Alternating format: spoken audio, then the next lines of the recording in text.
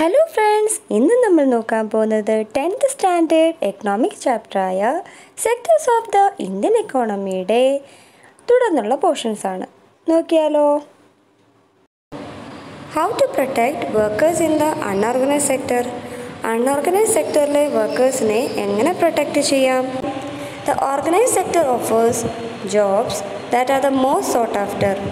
Organised sector ഏറ്റവും ആവശ്യമുള്ള ജോലികൾ വാഗ്ദാനം ചെയ്യുന്നു. But the employment opportunity in the organised sector have been expanding very slowly. അങ്ങനെയാണെങ്കിൽ പോലും ജോലിയുടെ ഒരു ഓപ്പർച്യൂണിറ്റീസ് എന്ന് പറയുന്നത് ഓർഗനൈസ്ഡ് സെക്ടറിൽ വളരെ പതുക്കെയാണ് എക്സ്പാൻഡ് ചെയ്യുന്നത്. It is also common to find many organised sector enterprises in the unorganised sector. അതുപോലെ തന്നെ പല ഓർഗനൈസ്ഡ് സെക്ടർ എൻ്റർപ്രൈസസും അൺഓർഗനൈസ്ഡ് സെക്ടർ എൻ്റർപ്രൈസസിനകത്ത് നമുക്ക് കാണാൻ സാധിക്കും. അത് കോമൺ ആയിട്ടുള്ളൊരു കാര്യമാണ്. ദേ adopt such strategies to evade taxes and refuse to follow loss that protect labourers. അവർ അങ്ങനെ ഒരു സ്ട്രാറ്റജി അഡോപ്റ്റ് ചെയ്യാനുള്ള കാര്യം എന്താണ്? അതെന്താണെന്ന് വെച്ചാൽ അവർക്ക് ടാക്സ് പേ ചെയ്യുന്നതിൽ നിന്ന് ഒഴിഞ്ഞു മാറാനും അതേപോലെ തന്നെ ലേബേഴ്സിനെ പ്രൊട്ടക്റ്റ് ചെയ്യുന്ന ലോസ് ഫോളോ ചെയ്യാണ്ടും ഇരിക്കാൻ വേണ്ടിയാണ് അങ്ങനൊരു സ്ട്രാറ്റജി അവർ അഡോപ്റ്റ് ചെയ്യുന്നത്. ആസ് എ റിസൾട്ട്, അതിൻ്റെ പരിണാമമായിട്ട് a large number of workers are forced to enter the unorganized sector jobs which pay a very low salary. അതായത് വളരെ കുറഞ്ഞ സാലറി കിട്ടുന്ന അൺഓർഗനൈസ്ഡ് സെക്ടർ ജോബ്സിൽ എൻ്റർ ചെയ്യാനായിട്ട് വലിയ തോതിൽ തൊഴിലാളികളെ ഫോഴ്സ് ചെയ്യുകയാണ്. They are often exploited and not paid A fair wage. അതായത് അവർ പലപ്പോഴും ചൂഷണത്തിന് ഇരയാവുകയാണ്. അതേപോലെ തന്നെ അവർക്ക് നല്ല ഒരു വേജൊന്നും കിട്ടുന്നുമില്ല. There earnings R law. അവരുടെ ഏർണിങ്സ് എന്ന് പറയുന്നത് വളരെ കുറവാണ്. And not regular. അതുപോലെ റെഗുലർ ആയിരിക്കില്ല. അതായത് ഇന്ന് അവർക്ക് സാലറി കിട്ടിയെന്ന് വെച്ച് നാളെ കിട്ടണമെന്നില്ല. These jobs are not secure. അങ്ങനെയുള്ള ഇത്തരത്തിലുള്ള തൊഴിലുകൾ സെക്യൂർ അല്ല. And have no other benefits. അതുപോലെ തന്നെ അതിന് യാതൊരുവിധ ആനുകൂല്യങ്ങളും ഇല്ല. സിൻസ് ദ 1990s വരെയും it is also common to see, അതായത് കോമൺ ആയിട്ട് കണ്ടുവരുന്ന ഒരു കാര്യമായിരുന്നു. എന്തായിരുന്നു അത്? A large number of workers losing their jobs in the organized sector. Organised സെക്ടറിലാണെങ്കിൽ പോലും തൊഴിലാളികൾക്ക് ജോലി നഷ്ടമാകുന്ന അവസ്ഥ. These workers are forced to take up jobs in the unorganized sector with low earnings. ഈ പറയുന്ന വർക്കേഴ്സിനെല്ലാം തന്നെ അങ്ങനെ വരുമ്പോൾ എന്താണ്, ജോലി നഷ്ടമാവുമ്പോൾ അവർ സ്വാഭാവികമായിട്ട് ഏത് സെക്ടറിലായിരിക്കും ജോലി അന്വേഷിക്കുക? അൺഓർഗനൈസ്ഡ് സെക്ടറിലായിരിക്കും അന്വേഷിക്കുക, അല്ലേ? അപ്പം ജോലി ഇല്ലാത്ത അവസ്ഥ വരുമ്പോൾ അവർ നിർബന്ധിതരാവുകയാണ് അൺഓർഗനൈസ്ഡ് സെക്ടറിൽ ജോബ് ചെയ്യാൻ. അതുപോലെ തന്നെ ലോ സാലറിയിലും ലോ ഏർണിങ്സ് ആണ് അവർക്ക് ഉണ്ടാവുക. ഹെൻസ് അതുകൊണ്ട് തന്നെ besides the need for more work there is also A need for protection and support of the workers in the unorganised sector. അതായത് കൂടുതൽ ജോലിയുടെ ആവശ്യം മാത്രമല്ല, മറിച്ച് വർക്കേഴ്സിന് വേണ്ട പ്രൊട്ടക്ഷനും സപ്പോർട്ടും ഒക്കെ തന്നെ അൺഓർഗനൈസ്ഡ് സെക്ടറിൽ ആവശ്യമായിട്ടുള്ള ഒരു കാര്യമാണ്. Who are these vulnerable people who need protection? ആരാണ് ഈ ദുർബലരായ മനുഷ്യർ? ആർക്കാണ് ഇത്ര പ്രൊട്ടക്ഷൻ ആവശ്യം? ഇൻ ദ റൂറൽ ഏരിയാസ്, ഗ്രാമപ്രദേശങ്ങളിൽ the unorganised sector mostly comprises of unorganised സെക്ടറിൽ വരുന്ന ആൾക്കാരെന്ന് പറയുന്നത് ലാൻഡ്ലെസ് അഗ്രികൾച്ചർ ലേബറേഴ്സ്, അതായത് ഭൂമി നഷ്ടപ്പെട്ട കർഷക തൊഴിലാളികൾ, സ്മോൾ ആൻഡ് മാർജിനൽ ഫാമേഴ്സ്, ചെറുതും അതേപോലെ പാട്ടത്തിന് കൃഷി ചെയ്യുന്ന കർഷകരും, ഷെയർ ക്രോപ്പേഴ്സ്, അതായത് പാട്ടക്കാർ, and artisans such as weavers, black Smith, carpenter's, അതേപോലെ ഗോൾഡ് സ്മിത്ത്. ഇവരെല്ലാം തന്നെ അടങ്ങുന്ന ഒരു സെക്ടറാണ് അൺഓർഗനൈസ്ഡ് സെക്ടർ എന്ന് പറയുന്നത്. Nearly 80% of the rural household in India are in small and marginal farmer category. അതായത് ഏകദേശം അടുപ്പിച്ച് 80% ഗ്രാമ കുടുംബങ്ങൾ ഇന്ത്യയിലുള്ളത് ചെറുതും അതേപോലെ പാട്ടത്തിന് കൃഷി ചെയ്യുന്ന കർഷകരുടെ ഒരു വിഭാഗത്തിൽപ്പെടുന്നവരാണ്. These farmers need to B supported. ഈ ഫാമേഴ്സിനെല്ലാം തന്നെ, അതായത് ഈ കർഷകർക്കെല്ലാം തന്നെ ഒരു സപ്പോർട്ട് ആവശ്യമാണ്. എങ്ങനെ? Through advocate facility four timely delivery of seeds. Correct ടൈമിൽ സീഡ്സിൻ്റെ ഡെലിവറി നടക്കുക, അതിനുള്ള ഫെസിലിറ്റി, അഗ്രികൾച്ചർ ഇൻപുട്സിനുള്ള ഫെസിലിറ്റി, ക്രെഡിറ്റ് കടം, പിന്നെ സ്റ്റോറേജ് ഫെസിലിറ്റി, അതുപോലെ മാർക്കറ്റിംഗ് ഔട്ട്ലെറ്റിലൂടെ. റൂറൽ ഏരിയാസിൻ്റെ കാര്യം മനസ്സിലായി. ഇനി അർബൺ ഏരിയാസിൽ എന്താ അവസ്ഥ? അർബൺ ഏരിയാസ് എന്ന് പറയുമ്പോൾ in the urban areas unorganised sector comprises. Unorganised സെക്ടറിനകത്ത് വരുന്നത് ആരൊക്കെയാണ്? Mainly of workers in the small scale industry. Small scale ഇൻഡസ്ട്രിയിൽ ജോലി ചെയ്യുന്ന തൊഴിലാളികൾ, casual workers in construction, trade and transport. Casual workers അതായത് കൺസ്ട്രക്ഷനിൽ ജോലി ചെയ്യുന്നതും ട്രേഡ് ആൻഡ് ട്രാൻസ്പോർട്ടിൽ ജോലി ചെയ്യുന്നവരുമായിട്ടുള്ള തൊഴിലാളികൾ. And those who work as street vendors. അതേപോലെ തെരുവിലൊക്കെ ഓരോന്ന് വിറ്റ് ജീവിതം കഴിച്ചു പോകുന്ന ആൾക്കാർ.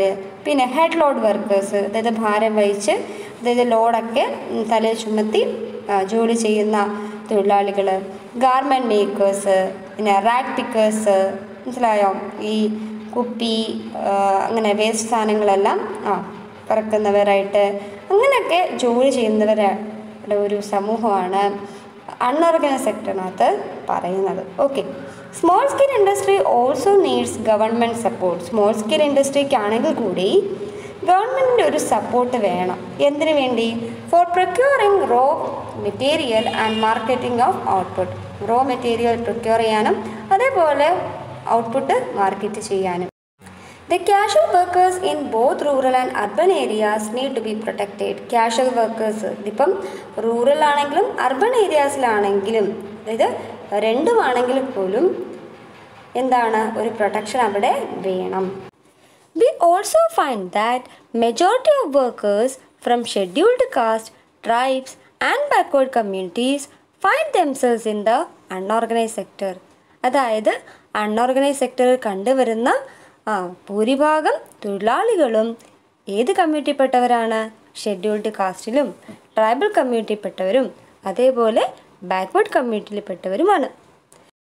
Besides getting the irregular and law paid work, അതായത് ഇറഗുലറായിട്ടും അതേപോലെ കുറഞ്ഞ വേതനത്തിന് ജോലി ചെയ്യുന്നതും അല്ലാണ്ട് തന്നെ these workers also face social discrimination.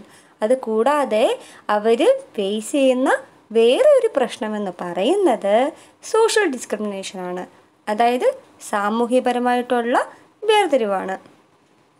Protection and support to the unorganized sector workers is thus necessary for both economic and social development. അതുകൊണ്ടാണ് ഇപ്പം സാമ്പത്തികപരമായിട്ടുള്ള ഒരു വികസനമാണെങ്കിലും സാമൂഹികപരമായിട്ടുള്ളൊരു വികസനമാണെങ്കിലും അതിനാവശ്യമായിട്ടുള്ളൊരു കാര്യമെന്ന് പറയുന്നത് അൺഓർഗനൈസ്ഡ് സെക്ടറിലെ വർക്കേഴ്സിന് പ്രൊട്ടക്ഷനും സപ്പോർട്ടും കിട്ടുക തന്നെയാണ്. When factories close down, many once regular workers are found selling goods or pushing a cart or doing some other odd jobs. Factories ഒക്കെ അടച്ചു പൂട്ടിയപ്പോൾ ആൾക്കാരുടെ തൊഴിൽ പോയില്ലേ. അപ്പോൾ അവിടെ ആൾക്കാർ എന്തായിരുന്നു ചെയ്തിരുന്നത്?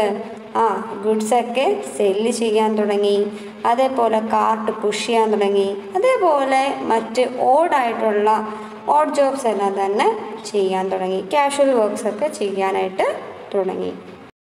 ഇനി അടുത്തതായിട്ട് നമ്മൾ നോക്കാൻ പോകുന്ന ടോപ്പിക് എന്ന് പറയുന്നത് sectors in terms of ownership. ഓണർഷിപ്പിൻ്റെ ബേസിസിൽ sectors അതെങ്ങനെയാണ് ക്ലാസിഫൈ ചെയ്തിരിക്കുന്നത്? Public സെക്ടറായിട്ടും private സെക്ടറായിട്ടും. നോക്കിയാലോ. Another way of classifying economic activities into sectors could be on the basis of who owns assets and is responsible for the delivery of services. Okay, അതായത് വേറൊരു രീതി economic ആക്ടിവിറ്റീസിനെ classify ചെയ്യുക എന്നത് സെക്ടേഴ്സായിട്ട് divide ചെയ്യാൻ തന്നെയാണ്. എന്തിൻ്റെ ബേസിസിലാണ്? ആർക്കാണോ അസറ്റ്സ് ഉള്ളത് സ്വന്തമായിട്ട് and is responsible for the delivery of service. ആരാണോ റെസ്പോൺസിബിൾ ആയിട്ടുള്ളത് സർവീസസ് ഒക്കെ ഡെലിവറി ചെയ്യാൻ. In the public sector, the government owns most of the assets. അതായത് ഭൂരിഭാഗം സ്വത്തുക്കളും ഗവൺമെൻറ്റിൻ്റെയാണ്. And provides all the services. അതുപോലെ തന്നെ എല്ലാ സർവീസസും പ്രൊവൈഡ് ചെയ്യുകയും ചെയ്യും. In the private സെക്ടറിലോ ownership of the അസറ്റ്സിൻ്റെ ownership എന്ന് പറയുന്നത്, അതുപോലെ തന്നെ ഡെലിവറി ഓഫ് സർവീസസിൻ്റെ ഡെലിവറി ആണെങ്കിലും is in the hands of private individuals or companies. ആരുടെ കയ്യിലാണത്? പ്രൈവറ്റ് ഇൻഡിവിജ്വൽസിൻ്റെ അല്ലെങ്കിൽ കമ്പനീസിൻ്റെ കയ്യിലായിരിക്കും. Railways or post office is an example of the public sector. Railway ആണെങ്കിലും post office ആണെങ്കിലും public സെക്ടറിൻ്റെ ഒരു എക്സാമ്പിളാണ്. വേറാസ് companies like Tata iron and steel company limited, TISCO or Reliance industry limited RIL R privately honoured. Tata iron and steel company ആണെങ്കിലും റിലയൻസിൻ്റെ industry company ആണെങ്കിലും അത് ആര് on ചെയ്യുന്നതാണ്? Private honoured ആണ്. Okay. Activities in the private sector are guided by the motive to earn profit. Private സെക്ടറിലെ activities എല്ലാം തന്നെ guide ചെയ്യപ്പെടുന്നത് എന്തിൻ്റെ മോട്ടീവിലാണ്? Motive to earn profit earn ചെയ്യുക എന്ന മോട്ടീവോടെയാണ്. To get such services, we have to pay money to these individuals and companies. അങ്ങനെയുള്ള സർവീസസിൽ എന്താണ് സംഭവിക്കുക? നമ്മൾ അങ്ങോട്ട് പൈസ കൊടുക്കണം. Okay, we have to pay money to these individuals and companies. നമ്മൾ അങ്ങോട്ട് എന്ത് ചെയ്യണം? ഈ പറയുന്ന ഇൻഡിവിജ്വൽസിനാണെങ്കിലും കമ്പനിക്കാണെങ്കിലും പൈസ കൊടുക്കണം. The purpose of the public sector is not just to earn profits. Public സെക്ടറിനെ സംബന്ധിച്ചിടത്തോളം പ്രോഫിറ്റ് ഏൺ ചെയ്യുക മാത്രമല്ല, government raise money through taxes and other ways to meet expenses on the services rendered by it. Government പൈസ raise ചെയ്യുന്നത് എങ്ങനെയാണ്? Taxes വഴിയാണ്. അതായത് ജനങ്ങൾ അടയ്ക്കുന്ന ടാക്സ് ഉപയോഗിച്ചാണ് എന്ത് ചെയ്യുന്നത്? സർവീസസൊക്കെ മീറ്റ് ചെയ്യുന്നത്. Okay. And other ways to meats expenses on the services റെൻഡർഡ് by it. ഈ ടാക്സ് വെച്ചിട്ടാണ് എന്താണ് ഈ സർവീസസ് ഒക്കെ തന്നെ നമുക്ക് ഉറപ്പ് വരുത്തുന്നത്. Okay. Modern day government spend on A whole range of activities. Modern day governments ഒക്കെ തന്നെ എന്താണ് വലിയ തോതിലുള്ള ആക്ടിവിറ്റീസിന് വേണ്ടി കാശൊക്കെ മുടക്കുന്നുണ്ട്. What are these activities? എന്തൊക്കെയാണ് ഈ activities? Why do government spend on such activities? എന്തിനു വേണ്ടിയാണ് ഗവൺമെൻറ് അങ്ങനത്തെ ആക്ടിവിറ്റീസിന് വേണ്ടി പൈസ സ്പെൻഡ് ചെയ്യുന്നത്? Let's find out. നമുക്കൊന്ന് കണ്ടുപിടിക്കാം. There are several things needed by the society as a whole. മൊത്തത്തിൽ സൊസൈറ്റിക്ക് ആവശ്യമായിട്ടുള്ള പല കാര്യങ്ങളുമുണ്ട്. പക്ഷേ which the private sector will not provide at A reasonable കോസ്റ്റിൽ അത് പ്രൈവറ്റ് സെക്ടർ പ്രൊവൈഡ് ചെയ്തുമില്ല. വൈ? അതെന്താ അങ്ങനെ? Some of these needs spending large some of money which is beyond the capacity. അതായത് വലിയ തോതിൽ ഇതിനു വേണ്ടി സ്പെൻഡ് ചെയ്യുക എന്ന് പറയുന്നത് അവരുടെ കപ്പാസിറ്റിക്കും അപ്പുറമാണ്. ആരുടെ? Private സെക്ടറിൻ്റെ. Also collecting money from thousands of people who use these facilities is not easy. അതുപോലെ തന്നെ ഈ ഫെസിലിറ്റീസ് എല്ലാം യൂസ് ചെയ്യുന്ന ആയിരക്കണക്കിന് ആൾക്കാരുടെ കയ്യിൽ നിന്നും ക്യാഷ് കളക്ട് ചെയ്യുക എന്ന് പറയുന്നത് ഈസി ആയിട്ടുള്ള കാര്യമല്ല. Even if they do provide these things, ഇപ്പോൾ ഇവരിത് ഈ പറയുന്ന കാര്യങ്ങളെല്ലാം തന്നെ provide ചെയ്യുവാണെങ്കിലും they would charge A high rate for the use. അതെല്ലാം യൂസ് ചെയ്യാൻ അവർ ഹൈ റേറ്റ് തന്നെയാണ് ചാർജ് ചെയ്യുന്നത്. ഓക്കെ, നമുക്കൊന്ന് എക്സാമ്പിൾ നോക്കാം. Examples R construction of roads, bridges, railway, harbours. റോഡും ബ്രിഡ്ജസിൻ്റെയും റെയിൽവേയുടെയും ഹാർബേഴ്സിൻ്റെയും കൺസ്ട്രക്ഷൻ്റെ കാര്യത്തിലാണെങ്കിലും, ജനറേറ്റിംഗ് ഇലക്ട്രിസിറ്റി ജനറേറ്റ് ചെയ്യുകയാണെങ്കിൽ, പ്രൊവൈഡിങ് ഇറിഗേഷൻ ത്രൂ ഡാംസ് വഴി ഇറിഗേഷൻ പ്രൊവൈഡ് ചെയ്യുകയാണെങ്കിൽ ഒക്കെ തന്നെ അവർ ഹൈ റേറ്റ് ആയിരിക്കും ചാർജ് ചെയ്യുക.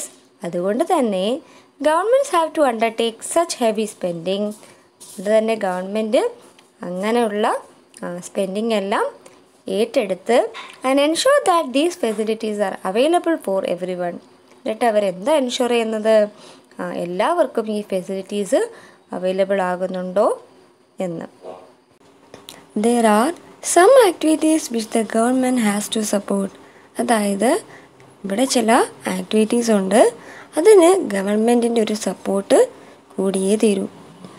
The private sector may not continue their production or business unless the government encourages it. Government encourage ചെയ്യാത്തിടത്തോളം private സെക്ടറിന് അവരുടെ പ്രൊഡക്ഷൻ ആണെങ്കിലും business ആണെങ്കിലും തുടർന്നു കൊണ്ടുപോകാൻ സാധിക്കില്ല. ഫോർ എക്സാമ്പിൾ, ഒരു എക്സാമ്പിൾ എടുക്കുകയാണെങ്കിൽ, selling electricity at the cost of generation may push up the cost of production of goods in many industries. അതായത് ഒരു ഉദാഹരണം പറയുകയാണെങ്കിൽ, ഉൽപ്പാദന ചെലവിൽ വൈദ്യുതി വിൽക്കുന്നത് പല ഇൻഡസ്ട്രീസിലും ഗുഡ്സിൻ്റെ ഉൽപ്പാദന ചെലവ് വർദ്ധിപ്പിക്കാൻ ഇടയാവുന്നു. Many units, especially small scale units, ഭൂരിഭാഗം യൂണിറ്റ്സും എസ്പെഷ്യലി സ്മോൾ സ്കെയിൽ യൂണിറ്റ്സിൻ്റെ കേസ് ആണെങ്കിൽ പോലും അങ്ങനെ വരുമ്പോൾ എന്താ സംഭവിക്കുക? Might have to shut down ചെയ്യേണ്ടി വരും. Government here steps in by producing and supplying electricity at rates which these industries can afford. അങ്ങനെ വരുമ്പോൾ ഗവൺമെൻറ് എന്ത് സ്റ്റെപ്സാണ് എടുക്കുന്നത്? ഇൻഡസ്ട്രീസിന് അഫോർഡ് ചെയ്യാൻ പറ്റുന്ന റേറ്റിൽ ഗവൺമെൻറ് എന്ത് ചെയ്യും? ഇലക്ട്രിസിറ്റി പ്രൊഡ്യൂസ് ചെയ്യുകയും സപ്ലൈ ചെയ്യുകയും ഒക്കെ ചെയ്യുന്നു. അപ്പോൾ ഗവൺമെൻറ് എന്താ ചെയ്യണ്ടേ? Government has to B A part of the cost. അതായത് ഗവൺമെൻറ് ചിലവ് വഹിക്കണം. സിമിലർലി, അതേപോലെ തന്നെ the government in India buys wheat and rice from farmers at a fair price. Government എന്താ ചെയ്യുന്നത്? നല്ലൊരു വിലയ്ക്ക് കർഷകരിൽ നിന്ന് വീറ്റും റൈസും വാങ്ങിക്കും. This it stores in its godowns and sells at a lower price to consumers through ration shops. എന്നിട്ട് അവരെന്താ ചെയ്യുക? അവർ ഗോഡൗണിൽ സ്റ്റോർ ചെയ്യും. അതിനുശേഷം റേഷൻ ഷോപ്പ് വഴി കൺസ്യൂമേഴ്സിന് കുറഞ്ഞ വിലയിൽ അത് വിൽക്കുകയും ചെയ്യും. You have red about this in chapter on food security in class 9. ഇതിനെക്കുറിച്ച് നിങ്ങൾ 9th ഫുഡ് സെക്യൂരിറ്റി എന്ന ചാപ്റ്ററിൽ വായിച്ചിട്ടുണ്ട്.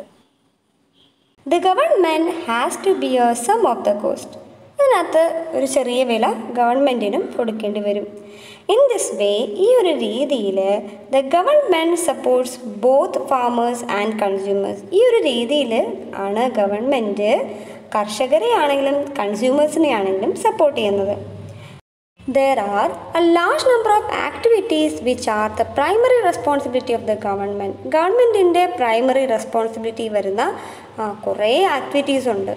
The government must spend on these. ഗവൺമെൻറ്റിന് അതിനൊക്കെ തന്നെ സ്പെൻഡ് ചെയ്യേണ്ടതുണ്ട്.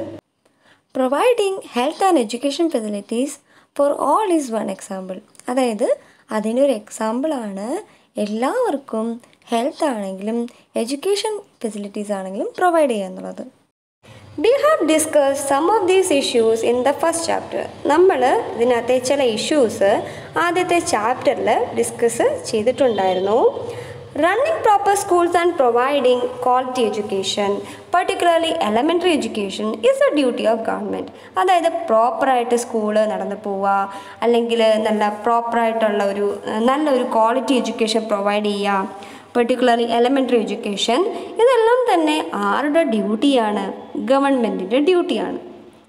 India size of illiterate population is one of the largest in the world. India size of illiterate population is, അതായത് ഇന്ത്യയുടെ ഇല്ലിറ്ററേറ്റ് പോപ്പുലേഷൻ്റെ സൈസ് എന്ന് പറയുന്നത് is one of the largest in the world. ലോകത്തിലേക്കും largest ആണ്. Okay. Similarly, അതേപോലെ തന്നെ we know that nearly half of India's children are മാൽനറിഷ്ഡ് and quarter of them R critically ഇൽ. പകുതിയോളം അടുപ്പിച്ചുള്ള ഇന്ത്യയിലെ കുട്ടികളെന്ന് പറയുന്നത് മാൽനറിഷ്ഡ് ആണെന്നും അതുപോലെ തന്നെ 4/1 പേര് ഗുരുതരാവസ്ഥയിലാണെന്നും നമുക്കറിയാം. We have red about infant mortality rates. നമ്മൾ ഇൻഫൻറ്റ് മോർട്ടാലിറ്റി റേറ്റ്സിനെ കുറിച്ച് വായിച്ചതാണ്. The infant mortality rate of Odisha 40 or Madhya Pradesh 48 is higher than some of the poorest region of the world. ലോകത്തിലേക്കും ഏറ്റവും ദരിദ്ര രാജ്യത്തെ അപേക്ഷിച്ച് നോക്കുകയാണെങ്കിൽ പോലും ഇൻഫൻറ്റ് മോർട്ടാലിറ്റി റേറ്റ് ഒഡീഷയിലും മധ്യപ്രദേശിലും കൂടുതലാണ്. ഒഡീഷയിൽ എത്രയാണ്? 40 മധ്യപ്രദേശിൽ 48. Government also needs to pay attention to aspects of human development. Government human ഡെവലപ്മെൻറ്റിൻ്റെ ആസ്പെക്റ്റിലും ഒരു അറ്റൻഷൻ കൊടുക്കേണ്ടതുണ്ട്. എന്തൊക്കെ കാര്യങ്ങളിലാണ്? Such as availability of safe drinking water, കുടിക്കാനുള്ള വെള്ളം അവൈലബിൾ ആക്കുക. Housing facilities for the poor, പാവപ്പെട്ട ആൾക്കാർക്ക് ഹൗസിംഗ് ഫെസിലിറ്റീസ് ഉറപ്പുവരുത്തുക. ആൻഡ് ഫുഡ് ആൻഡ് ന്യൂട്രീഷൻ, ഫുഡും ന്യൂട്രീഷനും ഉറപ്പുവരുത്തുക എന്നതിൽ. It is also the duty of the government to take care of the poorest and most ignored region of the country through increased spending in such areas. ഗവൺമെൻറ്റിൻ്റെ ഒരു ഡ്യൂട്ടിയാണ് പാവപ്പെട്ട ആൾക്കാരെ take care ചെയ്യുക. അതുപോലെ തന്നെ രാജ്യത്തെ ഏറ്റവും ഇഗ്നോർഡ് റീജിയനായിട്ടുള്ള റീജിയനിൽ കൂടുതൽ സ്പെൻഡ് ചെയ്യുക എന്നുള്ളത്. അങ്ങനത്തെ ഏരിയാസ് നോക്കി കൂടുതൽ സ്പെൻഡ് ചെയ്യുക എന്നുള്ളത്. അപ്പോൾ എല്ലാവർക്കും ഈ സെക്ഷൻ മനസ്സിലായെന്ന് കരുതുന്നു. എല്ലാവർക്കും ഈ വീഡിയോ ഇഷ്ടമായെന്ന് കരുതുന്നു. വീഡിയോ ഇഷ്ടമായാൽ ലൈക്ക് ചെയ്യുക, കമൻറ്റ് ചെയ്യുക, ഷെയർ ചെയ്യുക, സബ്സ്ക്രൈബ് ചെയ്യുക. സബ്സ്ക്രൈബ് ചെയ്യുമ്പോൾ സൈഡിലൊരു ബെല്ലൈക്കൺ ഉണ്ട്, അതും കൂടെ ഒന്ന് എനേബിൾ ചെയ്യുക, ഓൾ എന്ന ഓപ്ഷൻ കൊടുക്കുക. എന്നാൽ മാത്രമേ ഞാൻ ഇനി വീഡിയോസ് ഇടുമ്പോൾ നിങ്ങൾക്ക് നോട്ടിഫിക്കേഷൻ കിട്ടുകയുള്ളൂ. Thank you.